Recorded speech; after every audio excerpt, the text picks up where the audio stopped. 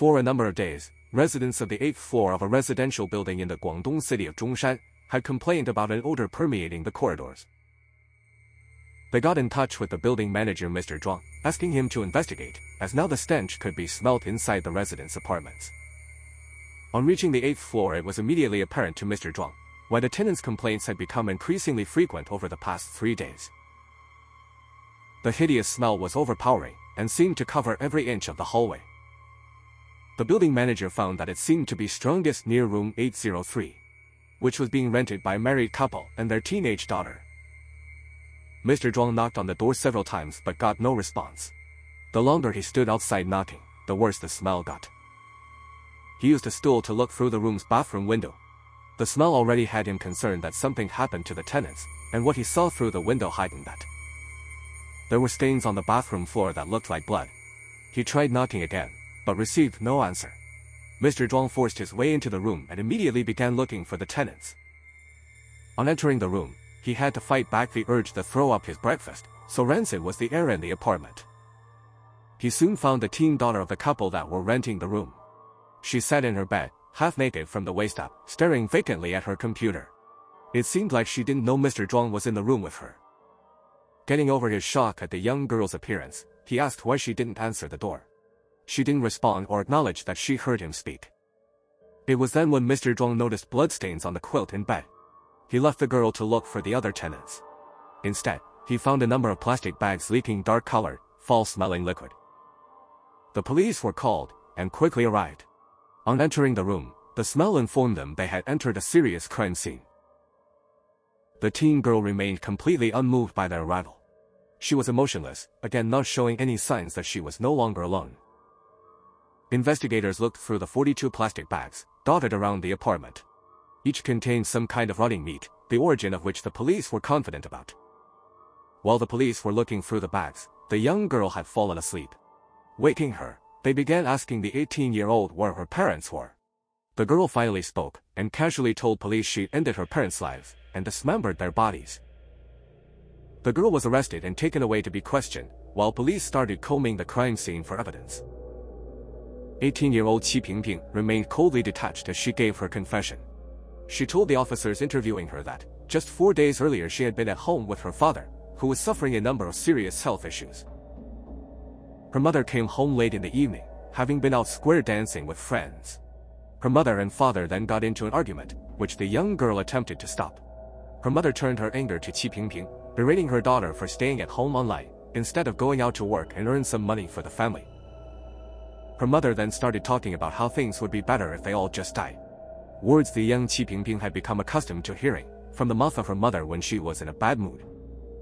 This time, however, hearing the words caused Qi Pingping to snap, and she attacked her mother. She managed to place a plastic bag over her head, slowly suffocating her. The father of Qi Pingping was bedridden due to his health issues and was unable to get off the bed to help his wife. He could only watch on helplessly as his daughter took her mother's life. Once her mother had stopped breathing, Qi Pingping turned to her father. She placed the same plastic bag over his head, pulling the handles tight around his neck. In his weakened state of health, he was unable to fight her off, and his life was slowly ended. With both her parents lying dead, she went to her computer and started searching for methods of body disposal. She decided the most effective way would be dismemberment. She dragged her mother and father into the bathroom and began the gruesome task. However, the knives in the kitchen were somewhat blunted, making it a long drawn-out process. In a hot and humid Guangdong September, the body parts quickly started to smell. To counteract this, the teenager made the disturbing decision to boil as much of her parents' flesh as she could. She then packed the remains into 42 plastic bags, living with the rotting flesh until Mr. Zhuang entered the room days later. What investigators discovered in the apartment seemed to support her confession. They found several knives left in the kitchen sink, with blood and human tissue still on the blades, as Qi Pingping had made no attempt to clean them. There was also evidence that she had indeed boiled some of her parents' flesh, with remnants of it on the stovetop and in pots, which again the 18-year-old had made no attempt to clean to hide the evidence. When the police interviewing her pressed her for a motive, why she had taken such shocking and violent steps, she replied that for many years both her mother and father had spoken about ending the misery their lives had become, and in a way she felt doing it for them was an act of kindness. With the evidence gathered at the scene and the full confession by the 18-year-old, Qi Pingbing was charged with the intentional homicide of her parents. On May 31, 2010, Qi Pingbing faced trial. Over 100 students from her school turned out to sit in on the event. However, after the court finished reading the indictment, she informed them she had a statement to make. 为什么今天就又改变了这个说法呢？其实当时我也是，想跟他们一起去死。现在我的想法不一样了。有什么不一样？我现在对生活有希望。 She retracted her confession, telling the judges that she felt that she deserved to die for what she had done, so she had lied to guarantee her death. However, she now had since found hope and a desire to live, and now wanted to tell the truth. The trial was adjourned to allow a new investigation to take place. And Qi Pingbing would tell a much more sympathetic story, to explain her actions. Born on the 15th of February 1991, Qi Pingbing grew up in Lulou, a village on the outskirts of the city of Hebei, in China's central province of Henan. Like many other children in the country, until the age of 6 she was what is referred to in China as a 留守儿童, or left-behind child. In China, the term left-behind child refers to children who are left to be raised by grandparents or other relatives in their hometowns, while the parents go out to work in other cities or provinces. In the past, few families would have been able to survive on a single income, so both parents would need to be working to provide. Even husbands and wives would be separated, working long hours in low-paid jobs, and living in dormitory accommodation provided by the company, to save more money. The children would stay in their village, and perhaps only see their parents once a year, when they went back home for the spring festival. In recent years the practice has come under increased scrutiny, with many experts believing it has a negative impact on the psychological and emotional development of children. With her father working as a long-distance truck driver, and her mother working as an insurance salesperson in another province, Qi Pingbing was raised by her grandparents until the age of 6. It was at this age her father found a decent-paying job in the city of Zhongshan, which allowed her mother to stay at home, so she could look after Qi Pingbing. However, in 2007, the father of Qi Pingbing was involved in a car accident while working. Fortunate to avoid any major injuries in the crash, he was discovered to be suffering from cerebral thrombosis, a blood clot in the brain. This prevented him from driving while he received treatment for his condition. The family lost their main source of income, and now had expensive medical bills to pay. On top of this were the tuition fees for their daughter's college. Qi Pingbing was a freshman attending the Zhongshan campus of Guangdong Vocational Polytechnic. The mother of Qi Pingbing opened an online store, as well as selling insurance part-time to provide an income. Her father, feeling the family's financial troubles were his fault, and being unable to do much to help, turned to alcohol. He began drinking heavily despite his medical condition. With the hardships the family were now facing, the parents of Qi Pingbing began to argue more frequently. During the blazing arguments her parents would talk of getting divorced, and even ending their own lives. Her mother began suffering from insomnia, and started taking sleeping pills on a regular basis. Often trying to act as peacemaker between her parents, Qi Pingbing would get caught in the crossfire, and frequently become a target of their anger.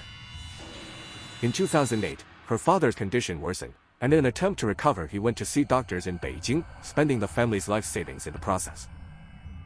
However, the efforts and spending were in vain. He continued to get worse, and by 2009 had essentially become bedridden. With her father feeling like a drain on the family, and her mother struggling to cope with the pressures placed on her to be the provider, the parents of Qi Pingbing made constant remarks about wanting to end their suffering and own lives. Arguments between them could last for days, both lamenting the misery they felt for themselves, and just wanting to end it all. This put an enormous amount of mental strain on the teen Qi Pingbing, and she began to cause harm to herself as a result.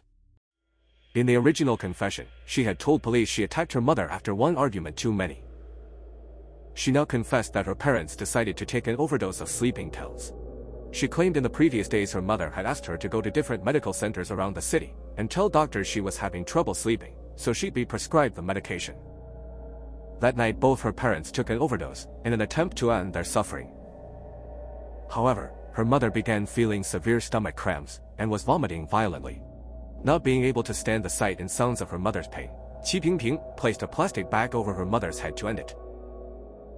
She then did the same to her father, once he began to react badly to the sleeping pills. With both her parents now dead, Qi Pingbing claimed in her new confession that she too attempted to end her own life, but was unable to go through with it. She next logged onto her computer and went online. She told one of her friends that she had just ended someone's life, but the friend thought it must be a joke and didn't take it seriously. After spending some time surfing the internet for methods of body disposal, she would get on with the grisly task. However, she found it much more difficult than expected. The remainder of her new confession didn't vary from the first. However, now she had changed the circumstances which led up to her taking her parents' lives. The charge of intentional homicide was in question. Shortly after her arrest, Qi Pingping went under a psychological evaluation, but no issues were found with her at the time, and that she was fully responsible and in control of her own actions. However, when looking through the girl's phone, police found photos of the injuries Qi Pingping had inflicted on herself prior to the death of her parents. This cast doubt on the results of the psychological evaluation she'd been subject to previously. She then further changed her story by telling prosecutors she wasn't 18 years old. She claimed that her mother had registered her as 1 year older, so that she could start her education earlier. She in actuality was 17, which would make her a minor. If this turned out to be true, it would mean the court wouldn't be able to sentence her as severely, due to her being a child. Therefore, she would be able to escape the death penalty. With her mother and father both dead, the police had to go to her extended family to find out. Here the case would take a surprising twist. When trying to clarify the age of Qi Pingping, her aunt confirmed that she was 18, but her mother and father were not actually her biological parents. The couple had adopted Qi Pingping when she was a baby. When they approached her with this revelation, Qi Pingping herself was surprised. She never had any suspicion that they weren't her real parents, telling police they always treated her well, as if she was their own blood. While her biological parents were never identified publicly, it is worth noting that the uncle and aunt of Qi Pingping supported her throughout the trials, even going so far as to write a number of letters to the courts, begging them to show understanding and leniency towards the young girl. There was no doubt she had ended the life of both parents, but the severity of her sentence would depend on which story the courts believed. After her second confession, the remains of her victims were once again forensically examined. Residue from sleeping pills was found in the stomach and bladder of one victim, but not the other. Furthermore, the amount found was fairly insignificant, and wasn't enough to fully support the claims of Qi Pingping. 其中有一份内脏组织是没有那个安眠药的成分，所以我们就认为已经不存在相约服药自杀的那种情节。再加上他在以前在公安机关和检察机关的一贯的供述，他从来没有提到过他父母有相约服药自杀。 Naturally, this created a lot of skepticism over the new confession. However, questions remained about how Qi Pingping managed to overpower her mother, and why her father didn't shout for help while the attack was going on. It was felt that both being unconscious from ingesting sleeping pills would explain that. On December 27, 2010, Qi Pingping faced a second trial. The court would decide if she was guilty of intentional homicide, or accept that there were the extenuating circumstances of her second confession. There were 4 major points the court had to consider. Firstly, the claims that the parents of Qi Pingping were attempting to end their own lives. While the forensic evidence called her confession into question, the fact that Qi Pingping had been asked by her mother to go to 3 different hospitals to get the prescription pills suggested there was some truth to the story. Secondly, the question of how she managed to end both parents' lives. Obviously, with her father being bedridden, he would not have been able to offer much resistance. But there were questions over how she overpowered her mother so easily, and why her father didn't call for help as he watched the attack. Thirdly, the court took into account the age of Qi Pingping and the fact that she had no previous criminal record. Character witnesses described her as a friendly, kind young woman, who had never shown people anything to suggest she was even capable of doing something like this. Finally, the court took into consideration the support she'd received from her uncle and aunt. The decision to forgive her, and please that the courts show her mercy, would play a large part in the final sentencing. After taking those into account, the court decided that she was still guilty of intentional homicide and was sentenced to death. However, due to the uncertainty of the exact circumstances, the age of Qi Pingping, and the family's forgiveness, the death penalty was suspended for 2 years. After being handed her sentence, she asked if she could have a pen and piece of paper, with which she wrote a letter of thanks to the court for their understanding, and giving her the opportunity to become a new person. The suspension of the death sentence meant that, if Qi Pingping didn't cause any problems in prison and showed a good attitude towards rehabilitation, then her sentence would be commuted. 你觉得如果要是说爸爸妈妈在的话，你会对他们说什么呢？对不起。